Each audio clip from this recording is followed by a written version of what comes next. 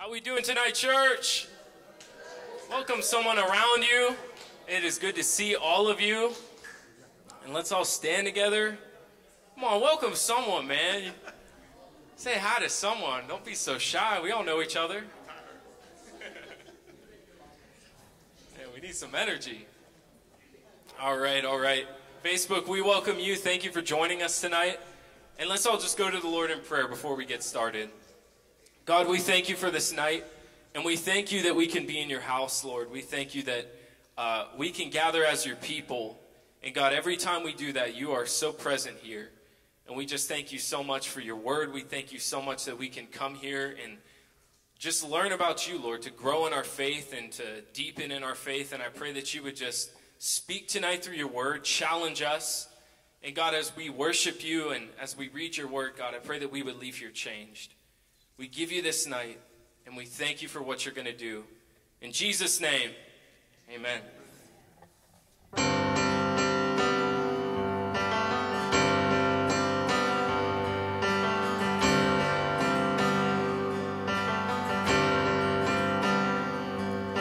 will sing of your goodness. I will sing of your love. Though the seasons come quickly, you have always been enough.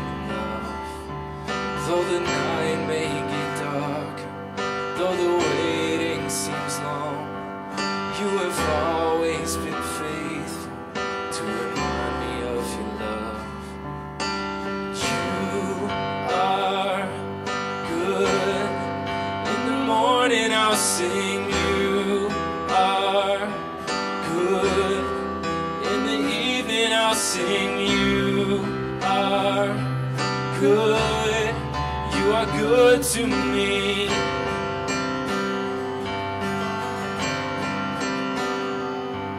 You have always been patient.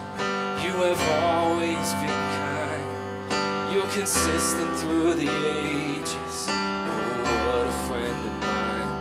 So I remind my soul to bless you, standing firm upon your truth, knowing you cannot be shaken.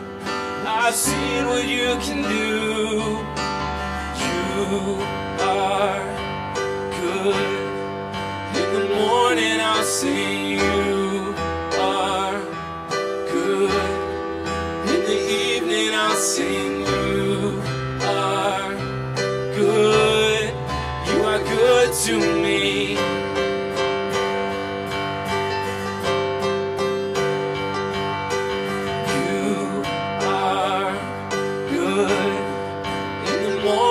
Sing. You are good.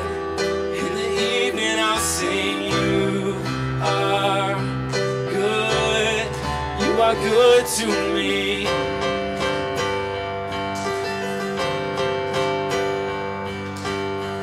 Keep on getting better. Keep on getting better. Keep on getting better. Keep on getting better. Keep on getting better. Keep on getting better. Keep on getting better. Keep on getting better. Keep on getting better. Keep on getting better. Keep on getting better. Keep on getting better. Keep on getting better. Keep on getting better. Keep on getting better. Keep on getting better. You are good. In the morning I'll sing. You are good. In the evening I'll sing. You are good. You are good to me.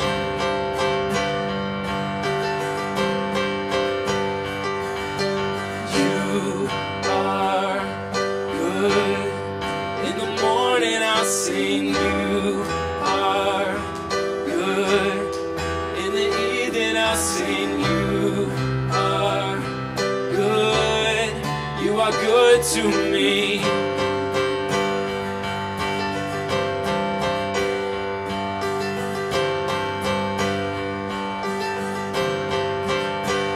on, give him some praise. Lord, you're worthy. Thank you, Jesus.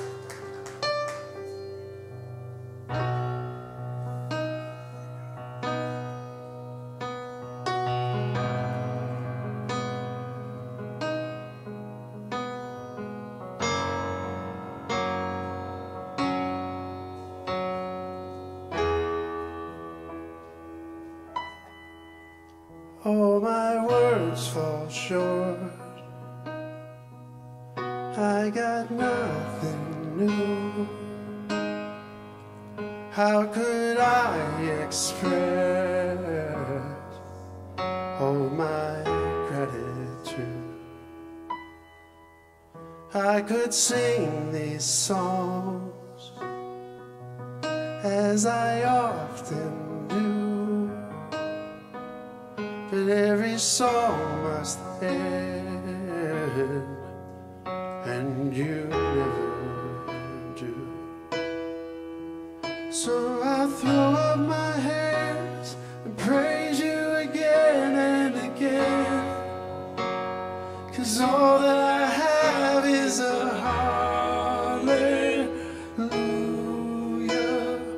hallelujah. And I know it's not much, but I've nothing else fit for a king except for a heart singing hallelujah, hallelujah.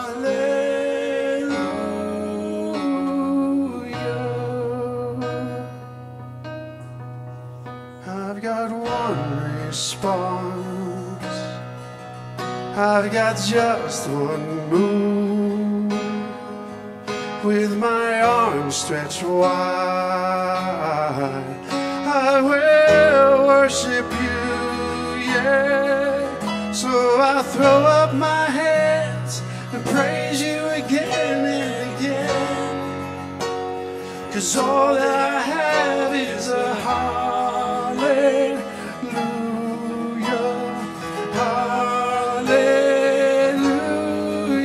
And I know it's not much, but I've nothing else fit for a king except for a heart singing hallelujah, hallelujah.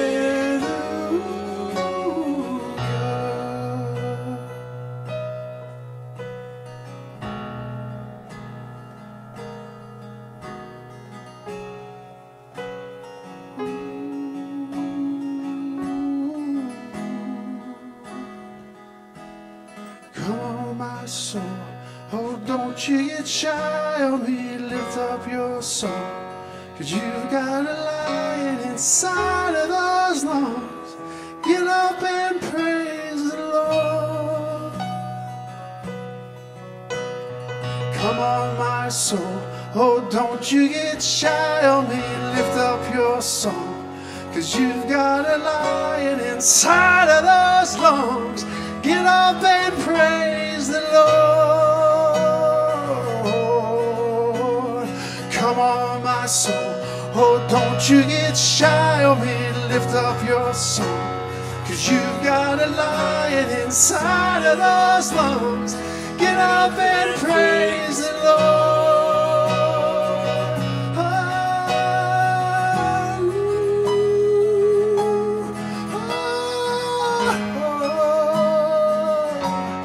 Praise the Lord. Oh, praise the Lord.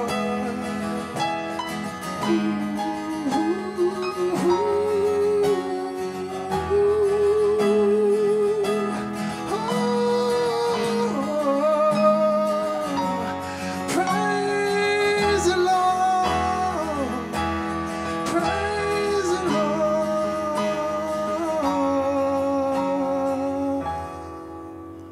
So I'll throw up my hands and praise you again and again, 'cause all that I have is a hallelujah. hallelujah. And I know it's not much, but I've nothing else fit for a king except for a heart singing hallelujah, hallelujah.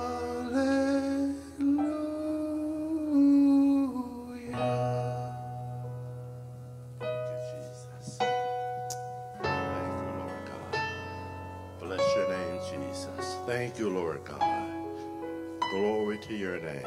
Praise his holy name. Worthy is the Lamb of God who takes away the sins of the world. Thank you for your word. Thank you for your mercy. Thank you for your grace. We might not have much, but we can offer you a hallelujah, Lord God. Thank you for your word, your death, your burial, your resurrection. You didn't have to do it.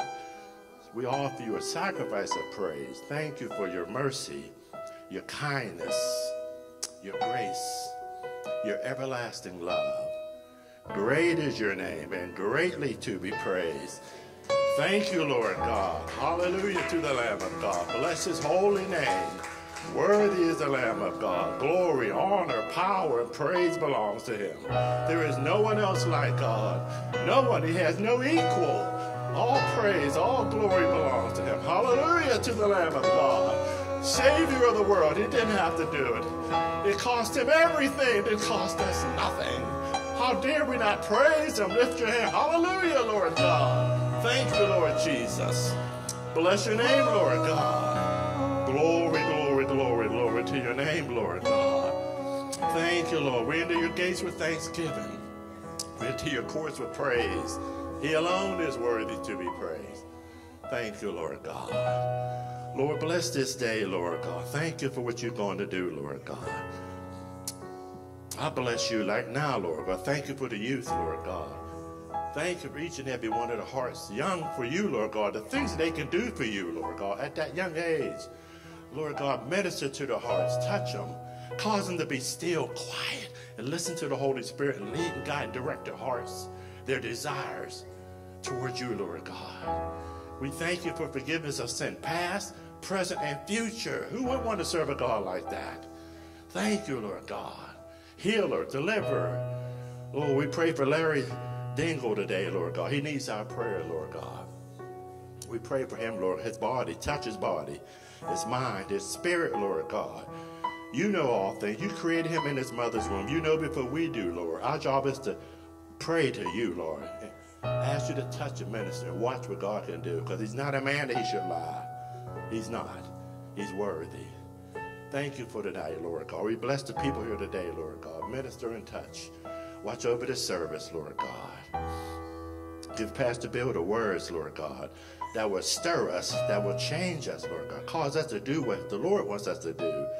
So we thank you. We praise you. We bless you right now. In the name of Jesus. Thank you, Lord. Amen. Amen. Youth are able to, you can go. Thank you, Lord God. I want to introduce Pastor Bill.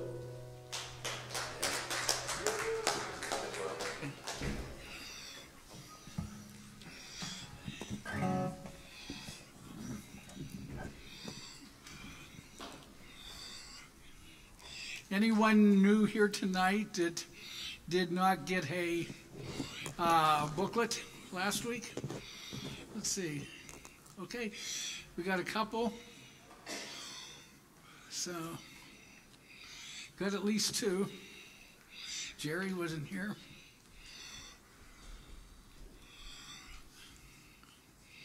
There's Kyle. Good. Great. Great to have you. Remember to pray for Pastor Cindy. This has to be the roughest aspect of her life, to have to stay away from the people that she loves. You know, just I was just thinking about her and that fact and how it must ache Jesus' heart to be separated from us. But there's coming a day soon. Hallelujah, where our faith will be turned into sight. Okay, last week we were in Ezekiel 36, and we looked at the land. God started transforming the land. There was a land without people and a people without a land, and God was going to bring them together. And about 1850, ending about a 1800-year drought, God started sending rain back to the land of Israel. Increased about 10% a decade. And it just began to increase. The land started becoming fruitful again. God was getting it ready for a people that he was going to bring. And then he started bringing the people from the east and the west and the north and the south. And Israel became a nation. As Isaiah 66:8 said, one day they'll become a nation. And they did. And May 14th, 1948. So we're going to pick up from there and go into Ezekiel 37. Once again, Ezekiel is going to be asked to prophesy, but this time to a valley of dry bones. Ezekiel 37, 1-4. The hand of the Lord was upon me and carried me out in the spirit of the Lord and set me down in the midst of the valley which was full of bones, and caused me to pass by them round about, and behold, there were very many in the open valley, and lo, they were very dry. And he said unto me, Son of man, can these bones live? And I answered, O Lord, thou knowest. And again he said to me, Prophesy upon these bones, and say unto them, O ye dry bones, hear the word of the Lord. This is a parable, but God is about to revive some dead things. In verse 11, God tells Ezekiel that this is the whole house of Israel. Ezekiel saw Israel as a valley filled with old dried oak bones, and in verse 3, God asked him, can these bones live? God was about to bring the bones together, lay sinew upon them, and ultimately breathe on them. If we're in Ezekiel 37:9, the word wind and breath are the same word. So he was going to send a wind, it was going to be breath to these bones. In verse 15-23, they will be one nation. Israel was a united kingdom under David and Solomon's reign. It then split into two kingdoms under Solomon's son Rehoboam around 975 BC. The 10 northern tribes were called Israel. The 2 southern tribes were called Judah. They had separate kings, and this lasted for about 253 years. In 722 BC, the northern kingdom Israel was taken captive by the Assyrians. The tribes, for the most part, lost their distinction. In time, they intermarried, and some filtered back into the land of Israel, and they were known as Samaritans. They were despised for the Jews for intermarrying, for they not only mixed their blood with the Assyrians, but also their religion. So they were half Jewish in their religion, half Syrian, what have you. The southern kingdom fell to Nebuchadnezzar in 606 BC. And after the Babylonian Empire was defeated by the Medo-Persian Empire, they were released, and many returned 70 years later, around 536 BC, as Jeremiah had prophesied. In time, the Greeks came in Rome, and Rome dispersed the Jews in 70 AD and 135 AD. For the most part, any distinction of tribes were gone. The last half of the 37th chapter notes that there will be one nation of Jews. There would not be 2 nations as there were at Ezekiel's time. God was going to revive a nation that was dead. God was going to bring back as one those that had been scattered like the bones had been scattered for nearly 2,000 years. The Jews were scattered all over the world to every corner. And God was going to revive a dead language as well. There's never been a dead language that has been revived. But Hebrew had become a dead language. It was no longer spoken of as a language only in religious services. But a man named Eleazar ben Yehuda felt the burden that Hebrew should be spoken. So in the early 1900s, he would not allow anything but Hebrew to be spoken in his house. He isolated his family, his kids. They only spoke Hebrew. And he received great condemnation for starting to publish Hebrew magazines. That was all written in Hebrew. And then he started to write a dictionary because there was no words in the Hebrew for bicycle tomato, things like this. So he compiled words in the Hebrew language. And again, there's a lot of condemnation. But the Jews were starting to come back into Israel from all over the world. But they all spoke different languages because Hebrew was a dead language and they couldn't communicate. But Zephaniah 3:9 says, "For then will I turn to the people a pure language, that they may call upon the name of the Lord to serve him with one consent or with the same yoke." Jeremiah 31:23, "Thus saith the Lord of hosts, the God of Israel, as yet they shall use this speech in the land of Judah and in the cities thereof, when I bring again their captivity. The Lord bless thee, O habitation of justice and mountain of holiness." When God brings them back from their captivity, he is going to give them one language, and it's going to be Hebrew. And God will revive worship, and he will make himself known unto Israel.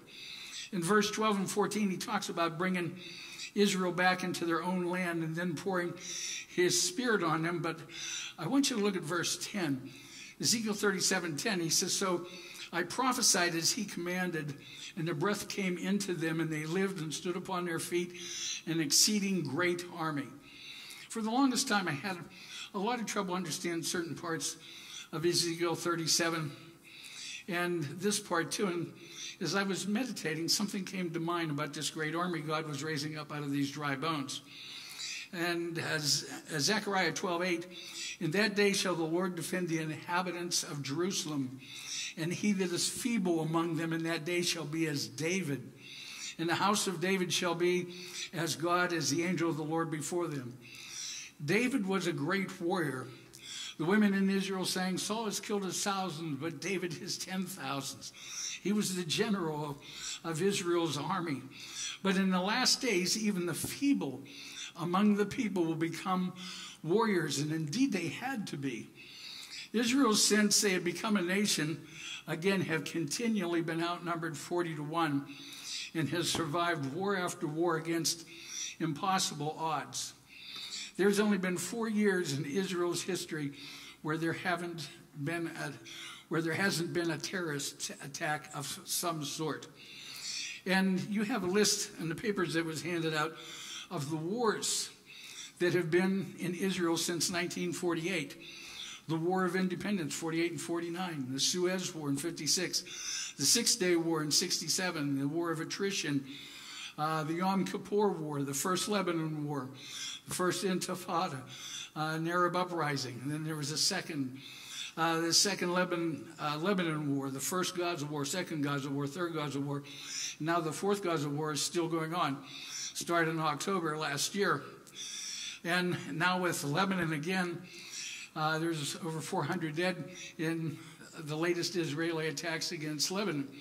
When I was in Israel in 2018, I was on the Lebanese border at a small army post. There was 4 or 5 soldiers there. They were to defend the border. And it was just across a short valley. 3 out of every 5 houses had rocket launchers in them. And talked to some of the people in the kibbutz. They raised chickens there, and they had to defend the line before their soldiers could, because the soldiers had to wait for orders, but these ordinary citizens, just had to defend. And they were telling us about different attacks that they held the line for, and there's UN towers there, but they don't pay any attention to what's going on, really. A Muslim was asked why he kept fighting against Israel when they were continually being defeated all the time.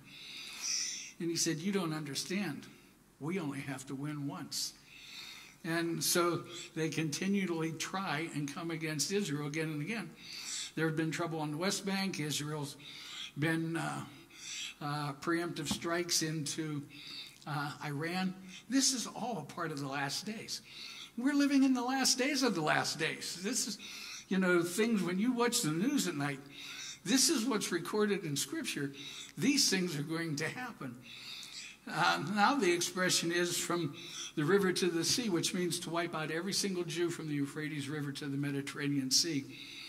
Again, in Zechariah 12:8, Zechariah said, and he that is feeble among them at that day shall be as David. Now David was a mighty warrior, didn't fear going into battle. When I was in Israel, we shared a Shabbat dinner with a Jewish family, and he was asked, with all these missile attacks and air raids, does that bother you?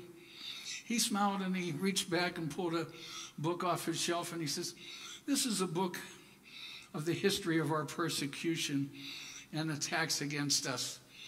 He says, this is who we are. He says, no, we're not afraid. This is the life that we live. You know, I was surprised when I first came into Jerusalem.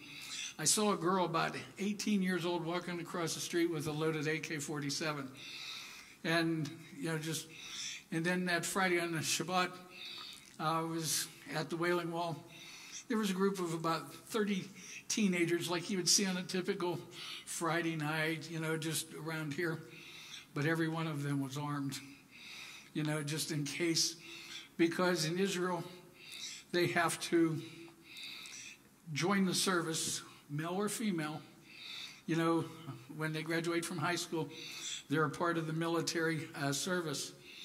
I was asked by our guide why we call our service the armed forces when none of them are armed.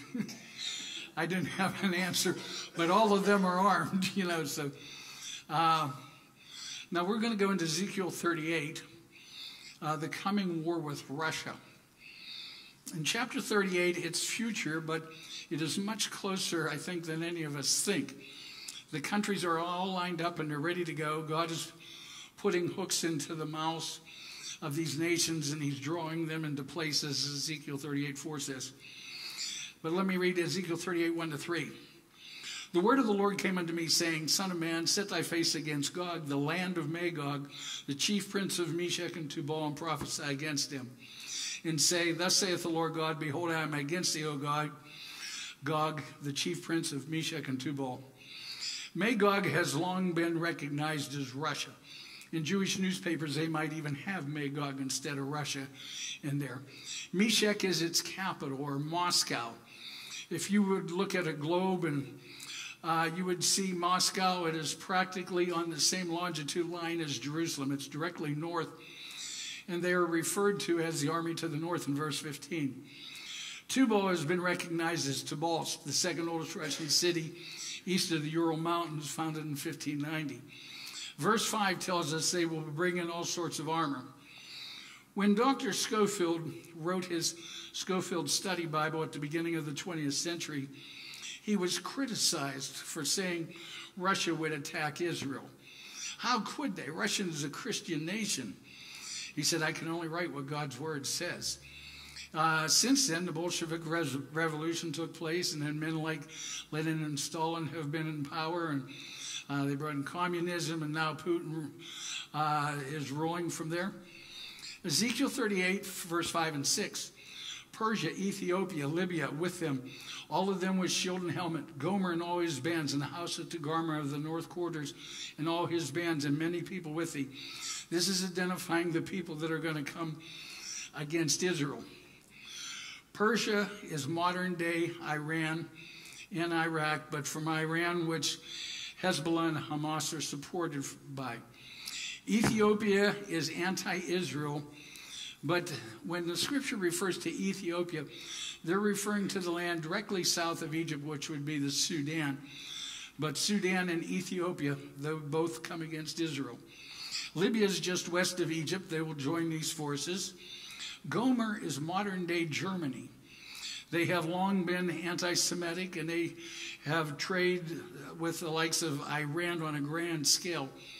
After World War II, it was referred to as East and West Germany until Gorbachev toward the Berlin Wall down.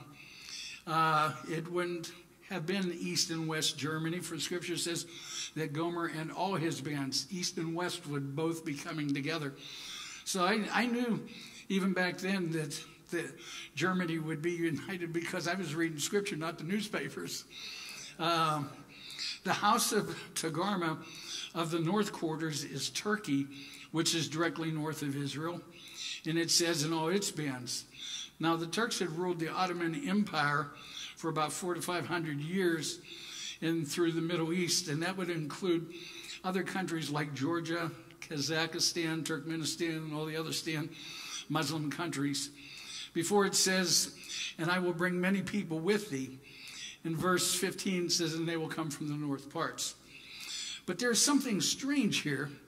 There's certain countries that are missing that are described in this war.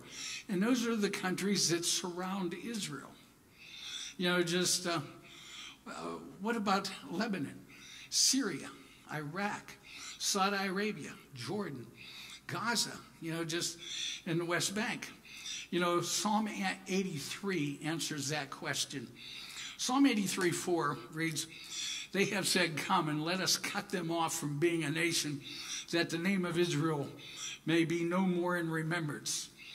This has long been the cry of these nations, exactly quoting that Israel should no longer exist as a nation. In Psalm 83, verses 5 to 8, it lists these nations. Edom, Moab, Ammon, Lot, and Hagarenes were all part of what is now known as Jordan. Gebal and Tyre were Lebanon. Amalek is Saudi Arabia. The Philistines were in Gaza. Asher is Syria, and the Ishmaelites are on the West Bank. Now, look for these nations to come against Israel, and they will be soundly defeated.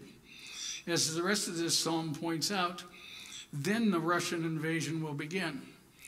Now, we're seeing this on the news right now. Gaza looks like it's been practically wiped flat, you know, just all the bombing. And Israel's starting to do the same thing in Lebanon. There's preemptive strikes as well. Isaiah 19:1 describes Damascus as a ruinous heap. It's going to become that in short order as well. So we're seeing the beginnings of these wars. We're seeing Psalm 83 being fulfilled. You know, I thought it would be like they've had in the past, everybody coming at once. But right now it looks like one at a time that Israel's taken care of. But, you know, God fights for Israel in many, many ways. Look for the nations to come against Israel, and they'll be soundly defeated, as the rest of the psalm points out. Since October of last year, you know, just we have seen the prophetic clock seemingly ticking faster. Things are closing up, and you can start to see, man, this is shaping up, you know, like the Bible says. When will this occur? Ezekiel 38:8, after many days thou shalt be visited. In the latter years thou shalt come into the land that is brought back from the sword and is gathered out of many peoples against the mountains of Israel, which have always been waste, but it is brought forth out of the nations, and they shall dwell safely, all of them. Ezekiel writes that after many days, in the latter years, you will see Israel come back into the land, and these events starting to line up. The land was brought back from the edge of the sword because of the results of World War II and the Jewish Holocaust, 6 million Jews being slaughtered and murdered. There was a cry out for the Jews' own homeland. They will be called out of many nations to the mountains of Israel that have been a waste. Israel, since 70 A.D. to roughly 1850, was a waste. As we talked about last week, there was hardly a tree or blade of grass or anything in Israel, but the land has come alive.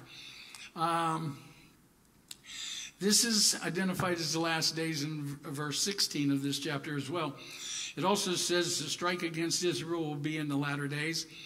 In verse 11, it describes him coming against the land of unwalled villages not having bars or gates. For a city to exist in Ezekiel's time when he wrote this, if that city didn't have gates and bars, it just didn't exist. Even in America, we have cities like Fort Wayne, Indiana, Fort Worth, Texas. You know, just they were once forts, but then they became cities. Walls were essential for survival until projectiles like cannons were invented, but still walls gave some security. But after the Wright brothers took to the air, walls became obsolete and useless in the latter days. When Ezekiel made this prophecy, I don't think it would have made any sense to anyone reading it at the time. A country with no walls and their cities, yeah, right, sure, like that's going to happen. Zechariah 2, verse 4 and 5 said, and he said unto him, run, speak to this young man, saying, Jerusalem shall be inhabited as towns without walls, for the multitude of men and cattle therein. For I, saith the Lord, will be unto her a wall of fire round about, and will be the glory in the midst of her. You know, so Zechariah writes about cities without walls and gates as well. Zechariah also speaks about their towns being without walls. And besides the Iron Dome that protects Israel from many onslaughts of missiles fired, God has supernaturally protected Israel as well. Let me go down a little rabbit hole here for a second. In Isaiah 44, verse 28, that's not in your notes, and Isaiah 45:1, they're verses two together but separated chapter-wise.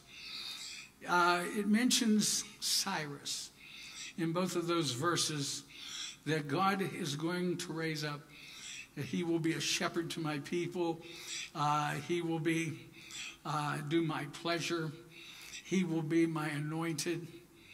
You know, and just, and he was. Cyrus was a Medo-Persian king that sent the Jews back to their homeland after they defeated Babylon. But when Isaiah wrote this, it was 150 years before Cyrus was even born. God named him by name 150 years before he was even named. Now, there's something unique about names. In World War I, General Allenby was to take Jerusalem. He was a British general, but he was raised as a Christian in a home, went to Sunday school. His mother was a very devout Christian, and he was to take Jerusalem. And he didn't want to ruin any of the buildings. And it just bothered him so much. And he was in prayer in his tent before the attack and just asking God to give him some means of being able to take Jerusalem without destroying any of the buildings. And then the next day, God put a plan in his heart. And he commandeered every plane he could, even captured German planes. This is in World War I. These are the biplanes. And he got them all together. They flew over Jerusalem, nose to tail, and dropped leaflets demanding their surrender, signed by General Allenby. But when they translated it into Arabic, Allenby translated it into Allah Bey, signed by the Son of God. The Turks fled Jerusalem. Not a shot was fired, and he took the city. Today in Jerusalem, there's the Allenby Bridge in his honor. So, you know, just God has unique ways of bringing about his will in just phenomenal ways. Why are these nations coming against Israel? Besides the fact that anti-Semitism is demon-driven, they have come to take a spoil, as it says in verse 13, from the people that now inhabit the former waste places, and to take goods. What spoil? Well, the contents of the Dead Sea are valued about $18 trillion. The Dead Sea is the lowest spot on the face of the earth where minerals have been washed into it since the beginning of time. Israel is home to 18 billionaires and 105,000 millionaires. Its land has become fruitful for food once again. Russia still does not have a warm weather port, but Israel has access to the Mediterranean Sea and the Red Sea. So there's a lot of wealth and advantage. It's strategically located where, you know, the world comes together, which we'll talk about in a little bit. In verse 12, it says that they dwell in the midst of the land. Ezekiel 5:5 tells us that God set Jerusalem in the midst of nations. It is strategically located. It is where continents have come together. Asia, Europe, Africa, they come together where Israel is. Israel was allowed to exist, this tiny little nation, because it was a buffer zone. Egypt was to the south, Greece and Rome to the west, Babylon Medo-Persian empires to the east, Syria to the north. Nobody wanted to fight through Israel, have their army dwindled to fight a big army. So they kind of left Israel there. It was kind of like a buffer zone between all these world nations. But it's in the center of landmass. If you were to weigh out the continents of the world, and you put, and to balance them, you'd put the Fulcrum in Jerusalem, and it weighs out the landmass. If you were to count the populations of the world, again, it's the center is Jerusalem. If you were to look at the economics of the world, communism and capitalism, third world countries, again, you'd find Jerusalem the center of it all. If you were to look at the religions of the world, once again, you come back, Jerusalem is the center of it all. Zechariah 12:3 tells us Israel will have to stand alone. All the people of the earth will be gathered against her eventually, but this is what is happening now. The United States, our greatest ally, has withheld financial aid by the Biden administration, and all of Europe has followed. But they said if we have to go alone, we'll go alone. They have a right to defend themselves. Obadiah 11 tells us there is no neutrality. Standing on the fence is like being the very ones that attack. So if you do nothing, you're just as guilty as those that attack. Now, let's look at who's standing on the fence here. In Ezekiel 38:13, it says, Sheba and Dedan, the merchants of Tarshish, with all the young lions thereof, shall say unto thee, Art thou come to take a spoil? Hast thou gathered thy company to take a prey, to carry away silver and gold, to take away cattle and goods, to take a great spoil? These countries take a neutral stand and try to, by diplomacy, to negotiate. Why are you doing this? How come you're coming against Israel? Sheba and Dedan have settled in the lower peninsula of Arabia. They're probably Yemen, Qatar, Oman, or the United Emirates. Let's identify Tarshish and then her merchants. Tarshish, the land of tin, Britannia is Great Britain. The symbol of England is the mother lion. I knew England would break away from the European common market because the passage distinguishes them from her merchants, which is Europe. So Europe, Great Britain, the southern nations at the end of the Arabian Peninsula, they're all going to be neutral. So the young lions, or the young English-speaking colonies of Great Britain, South Africa, Canada, Australia, New Zealand, and the United States. They will all try to play a neutral aspect in this. Ezekiel 38, verse 15 and 16. And thou shalt come from the place out of the north parts, thou and many people with thee, all of them riding upon horses, a great company and a mighty army. And thou shalt come up against the people of Israel as a cloud to cover the land. It shall be in the latter days, and I will bring thee against my land, that the heathen may know me, that I shall be sanctified in thee, O God, before their eyes. In the last days, a great company and many people shall cover the land. Back in verse 4 mentions that God would put hooks into the jaws of these nations and draw them to this place.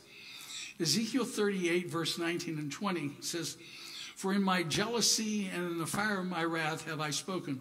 Surely in that day there shall be a great shaking in the land of Israel, so that the fishes of the sea, the fowls of heaven, the beasts of the field, and all creeping things that creep upon the earth, and all the men that are upon the face of the earth shall shake at my presence, and the mountains shall be thrown down, and the steep places shall fall, and every well shall fall to the ground.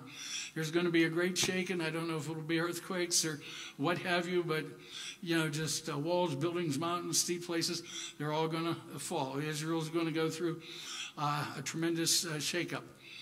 Ezekiel 38:21. Here, this follows where God is going to fight for Israel in the present like he has fought for them in the past. Ezekiel 38:21, and I will call for a sword against them throughout all my mountains, saith the Lord God. Every man's sword shall be against his brother. If you remember in the days of Jehoshaphat, in 2 Chronicles 20:22 to 24, There was 3 armies that came against Israel at one time. There was Ammon, Moab, and Seir. They came against Israel at the same time. And they come out of these valleys and they look, there's another army, there's another army. And they start fighting each other. Israel stands up on the mountain singing praises to God. And these people, they fight each other to the very last man. Every single one's wiped out. It takes 3 days for them to gather the spoil from this. You know, God's going to do that again. All these armies from all over the world going to come. They're going to start fighting one another. You know, just Ezekiel 39:22. And I will plead against him with pestilence and with blood, and I will rain upon him and upon his bands and upon many people that are with him, an overflowing rain and great hailstones, fire and brimstone. Joshua 10:11. And it came to pass as they fled from before Israel and were in the going down to Beth-horon, that the Lord cast down great stones from heaven upon them unto Ascah, and they died. There were more that died with the hailstones than they whom the children of Israel slew with the sword. This same thing is going to happen again. Joshua 10:11. And it came to pass, I read that. Judges 5:21-22. This is with Deborah while she was the judge of Israel. The river Kishon swept them away, that ancient river, the river Kishon. O my soul, thou hast trodden down strength. Then there were the horse hoofs broken by the means of the prancing of their mighty ones. The Midianites had 900 iron chariots, but God neutralized them all by breaking the horse's legs. Chariot's not good if you don't have a horse to pull it. You know, just God sent rain up north, and the floodwaters came down, and the flood caused them to break their legs, and Israel had victory over the Midianites. Exodus 9:23, and Moses stretched forth his rod toward heaven, and the Lord sent thunder and hail and fire along upon the ground, and the Lord rained hail upon the land of Egypt.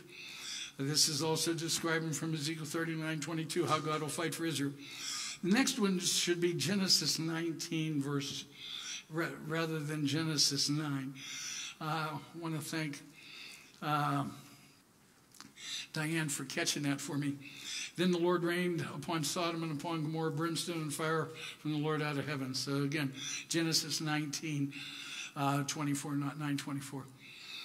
God is doing what he has done in the past so that the eyes of the nations will be opened that he is God, so that Israel will know that he is God.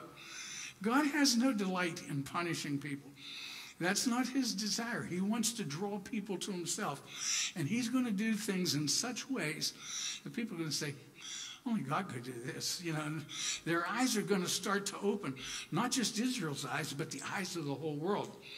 Ezekiel 38:23, thus will I magnify myself and sanctify myself, and I will be known in the eyes of many nations, and they shall know that I am the Lord.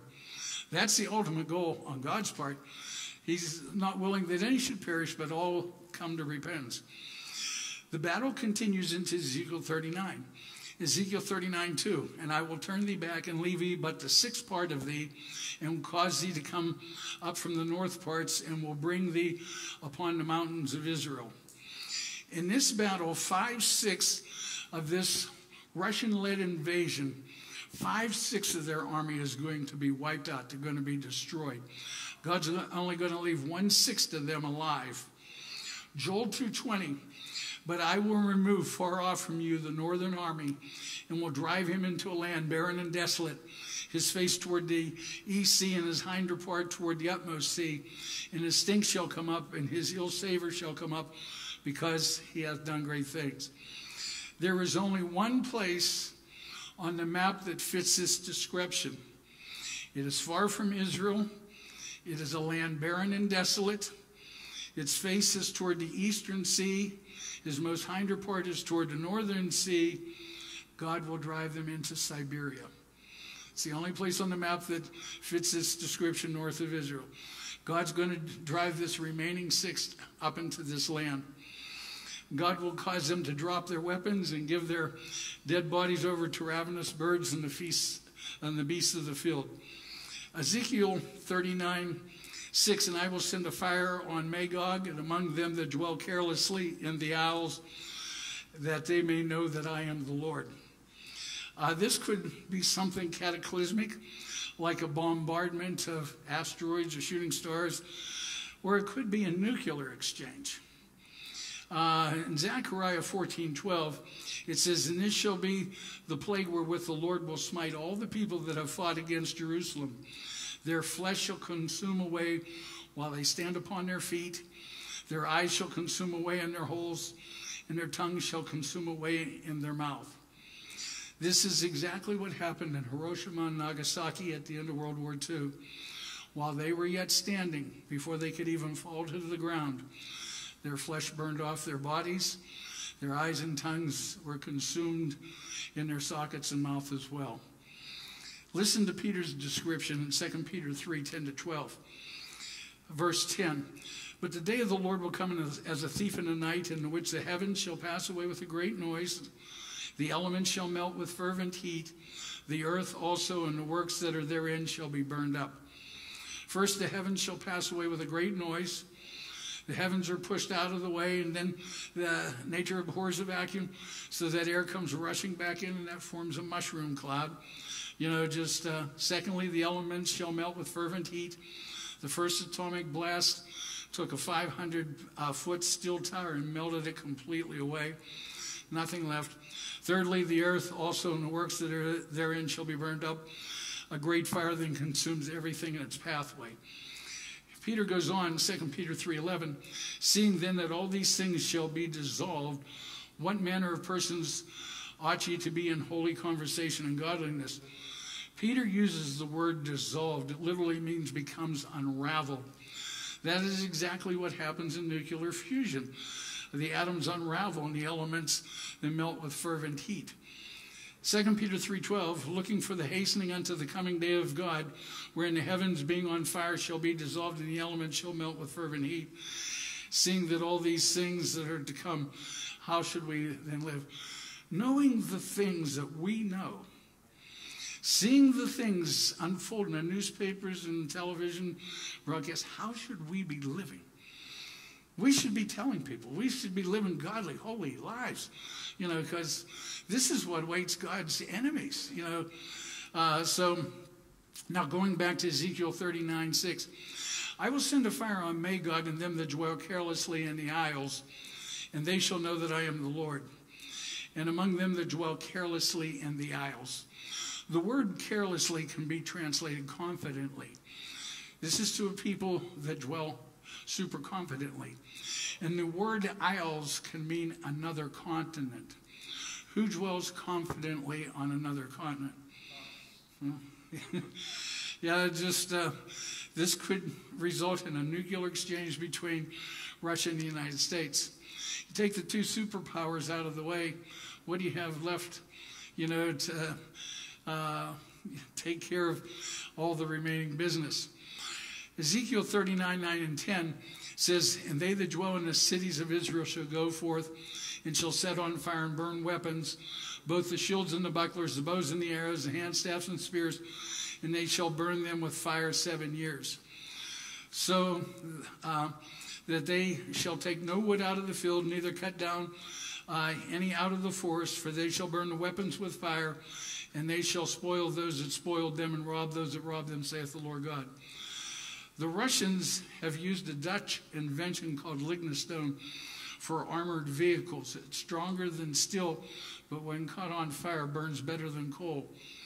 But I want to point out to the fact that they will burn their weapons for 7 years. 7 years is a unique aspect here. And this could be an indication that this event happens just before the tribulation period, the 7-year period starts, or during the rapture, perhaps very close. I believe there are two markers that are indicators to when the tribulation starts. Number one, a peace treaty by the Antichrist with Israel. It is a week of years, or 7 years, But the treaty is broken in the middle of that week. And the days are very specific, in 1,260 days or 42 months or 3.5 years when he breaks it.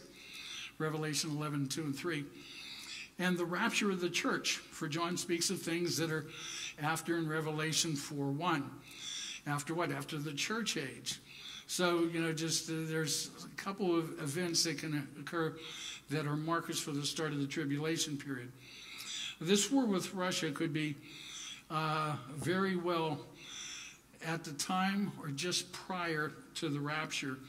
I don't know if we'll see it or not. I'd rather be on my way up. I do my rapture practice every morning. Like I said before, God has no pleasure in punishing or bringing pain to mankind. Over and over again, he states in Ezekiel 38 and 39 that he wants people to know that he is the Lord. Ezekiel 39, 21 and 22, and I will set my glory among the heathen, and all the heathens shall see my judgment that I have executed in my hand, that I have laid upon them. So the house of Israel shall know that I am the Lord their God in that day forward. And this ties in with what Paul says in Romans 11, that all of Israel will come to know God. They are going to be in agony at first, that we've crucified our Messiah, but their eyes are going to be open. They're going to come to the Lord as a nation, not just individuals. This is going to be the greatest revival this world has seen, and just as God brings all the Jews in. So many heathens shall know that he is God, and he has set forth his judgment, and so shall the house of Israel know that the Lord, he is God. The veil will finally be lifted off of their eyes, and they as a nation shall serve the Lord God. And then we get into something else. Next week, I want to talk to you about the rapture. Got some interesting scriptures and thoughts on that. But are there any questions or anything that you want to ask about prophecy?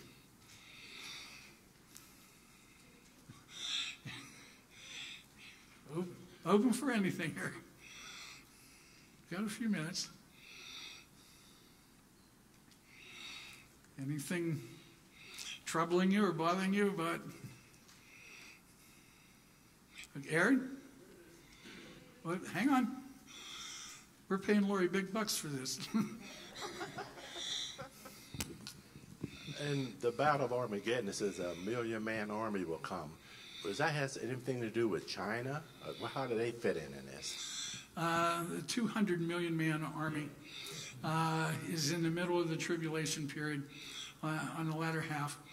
It's the kings of the east is what Scripture says.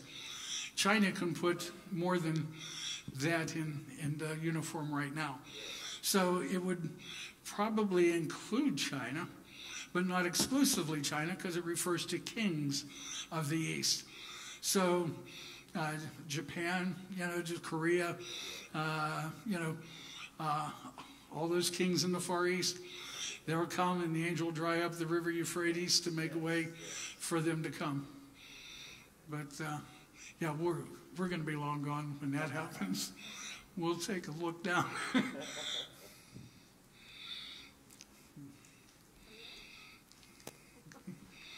Anyone else?